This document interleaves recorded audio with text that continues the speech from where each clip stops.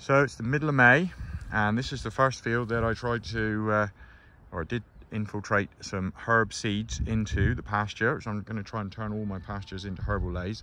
I've already been doing this over the years, but this year we're getting encouraged and subsidised to do that. So I'm going to be doing it everywhere. And there's some chicory here already, as you can see, which I put in a few years ago, over sown into the grass, and that worked out okay. And then here there's some plantain, which I didn't sow. That's just come naturally. But these things are all herbs, and part of the deal that you get the herbs established. So I've put in quite a mix now. Graze this with the sheep, and then broadcast it, and then rolled it down. And it's actually a bit more complicated than it sounds, but I won't go into the full details now. You can see though, there are definitely seedlings coming. There's some clover there. I believe that's burnet, that little one. You can see there's lots of chicory. It's tricky to see now. The grass is getting quite long, so I'm going to have to get the sheep in here and top it off. Just, you know, I don't want to eat it tight. I just want to put them on here for a day. So they've all got lambs now, and there's quite a big mob with the lambs. So obviously the lambs aren't eating much. There's probably 70, I think. I haven't put them all together yet, but I'm going to get them all together. So there's 70 odd ewes and lambs. This is where the mineral feeder was. It was really wet when they were here in March, and because the mineral feeder was here, it poached it a bit more. And actually, I don't know if the seeds have established better here or whether it's easier to see, but I think I did have a quick look here just now that I can see pretty much everything, which is what you would expect, I hope, that I sowed. So you can see this is a plantain seedling. And these are clovers. I'm not sure which type of clovers they are. There were 2 or 3 different types of clover.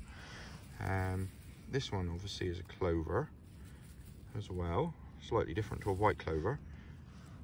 Not sure what this one here. These are weeds, I'm pretty sure. I've seen those before. Not quite sure what they're called, but I don't think they are what I sowed. But there's chicory. Obvious chicory, that one. And like I said before, burnet, lots more chicory. I did see some yarrow and there's yarrow, I believe. That's a yarrow, I hope. Bird's foot trefoil, there's definitely one there, and there, and I saw a bigger one over here somewhere. There we go. I hope that's what that is. But anyway, it's all looking like the seedlings are all there and established, and you know, the sheep are going to come and nip them off, and I'm hoping, really hoping, that when they nip them off, they don't just pull them right out the ground. But I'm not going to let it graze tight. I'm just going to put them in here.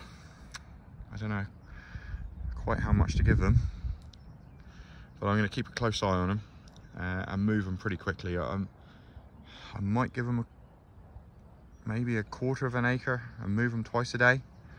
I might give them half an acre and move them once a day. I'm not sure yet. I'll work it out, but I think for the start with, I'll give them half an acre and see how that goes. Obviously you can see what it looks like here now, and I'll try and do a little update. I'm putting the fence up now, and I'll get the sheep in here tomorrow or later this evening. We'll find out what goes on. I'll keep you updated.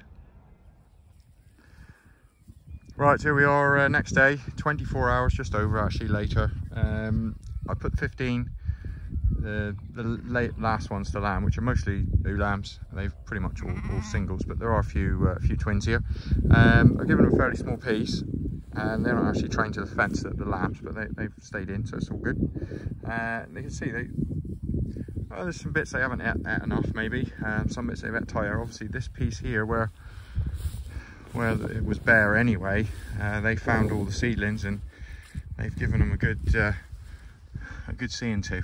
Hopefully not killed, but we'll find out. I think I can still see some sort of remnants there. I mean, for sure they're going to have killed a few seeds, but you know, they're not all going to survive, I guess. It's just the way it is. So I'm going to move the fence now on a bit further, and then I'm going to bring the rest of the mob down. So yeah, there's still some good seeds down in here. I'm not not too worried about it. That one bare spot is just nothing. That's just a very minor part of the field. So the rest of it is what I really important and trying to look after. So they haven't quite eaten it as tight as I'd want. So I'm going to do some calculations about how big the next piece I give them is, and then I'll bring the big mob down. That'll look a bit different to this. Right, it's the 18th, 2 days after I last took some video. It was a bit wet yesterday when I moved the ooze, and I didn't get any footage, but this is where they were for 24 hours. So they've done a pretty good job here. Haven't had it too tight, just about right really. I guess I worked it not too bad. It's always by eye really how much you give them and when you move them, but this is the morning now, so I moved them last night about 5:30, 6 o'clock, and so they've been in there probably, so what is it now, 9 o'clock, so yeah, they'll be here again till 5, 6 o'clock this evening, I would have thought. Now look at the difference in the grass, I don't know, to me it's really, the flower heads have all come out on the plantains and the grass. You don't notice it when you're looking at it, but it just suddenly sort of came out yesterday. Yeah, it was a beautiful sunny morning. We had some rain in the afternoon, but pretty good. Anyway, so here they all are. There's about 80 ewes here, maybe a bit less, and the lambs, there's well over 120 something lambs, and they got this little piece here. And I'll move them again. I've got the next paddock set up already under the pylon. They're pretty happy. They don't want to move. And hopefully they're doing a good job of pulling the grass out and not annihilating the herb seeds. Can't actually see any here now, so I think they have nipped them off, but that's okay as long as they haven't pulled them out of the ground and killed them, which is the plan. I guess we won't find out until they regrow. But I don't know, I'm thinking about coming in with a topper and just topping this off. Normally I wouldn't probably do that, but I think I will, just to give a bit more light into the seedlings. Might do that later today. I'll probably do it tomorrow. Right, see you girls later. Okay, so it's 10 days later now, and it's a bank holiday Monday. I got Lewis is here helping me pick up the fence. We've just moved all the sheep out and put them into another field. I did obviously come along and top this. I've been in every day and topped it after I move a sheep.